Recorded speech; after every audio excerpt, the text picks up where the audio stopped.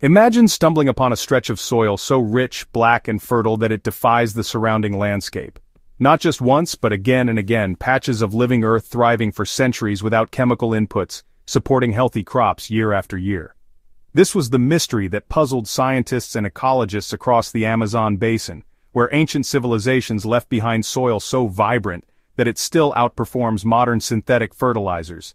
They called it terra preta, dark earth in Portuguese. For years, the fertility of terra preta was chalked up to a kind of indigenous alchemy, but today, science is finally catching up. The secret lies in what we now call the ancient char mix, a powerful blend of biochar, bone ash, and compost-infused liquids that transformed even poor jungle soils into abundant food-producing ground.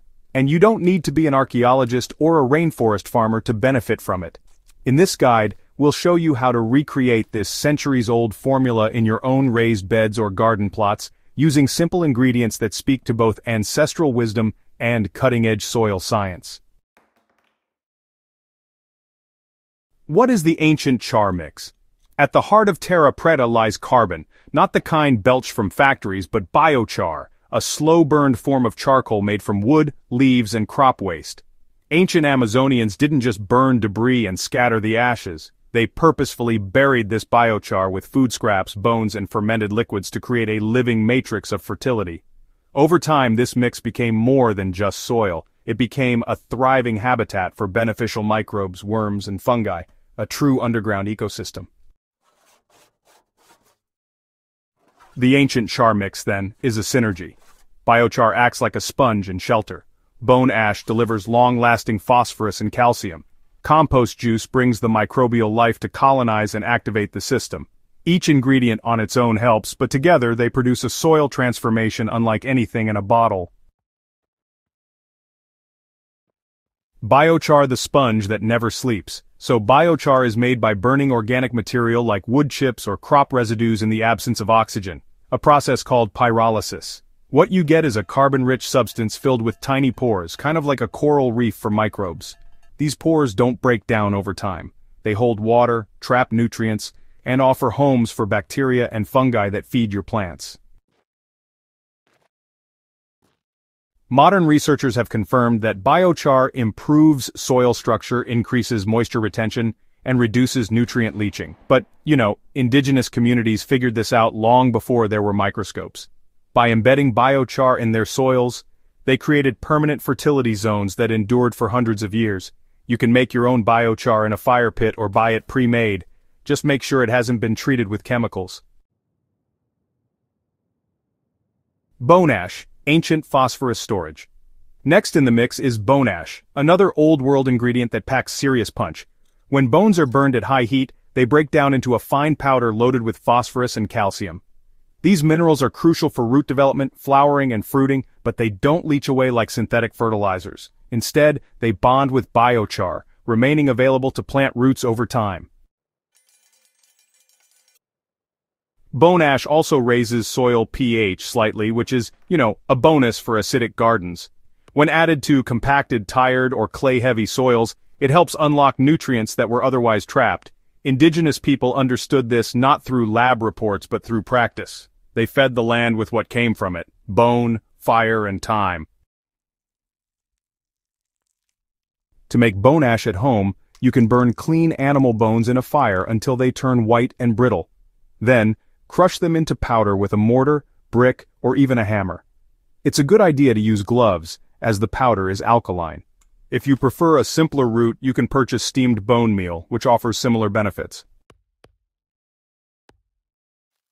Compost juice, the living elixir. The third piece of this ancient trio is compost juice, a fermented liquid extracted from compost piles or food scrap brews. This is really where the microbial magic begins. While biochar and bone ash provide structure and minerals, compost juice seeds the soil with bacteria, fungi, and enzymes that accelerate decomposition and nutrient cycling. Ancient cultures often used versions of this without calling it by name. They soaked manure, banana peels, herbs, or even ash in water for days, creating teas that were then poured into planting pits or trenches. These brews activated the soil, softened the clay, and brought worms closer to the surface. To make your own, soak a shovel of finished compost or worm castings in a bucket of water for 24 to 48 hours. Stir occasionally. Strain and pour directly into the soil or mix it with your biochar and bone ash base. You can also ferment fruit scraps with molasses and water for an even stronger microbial brew.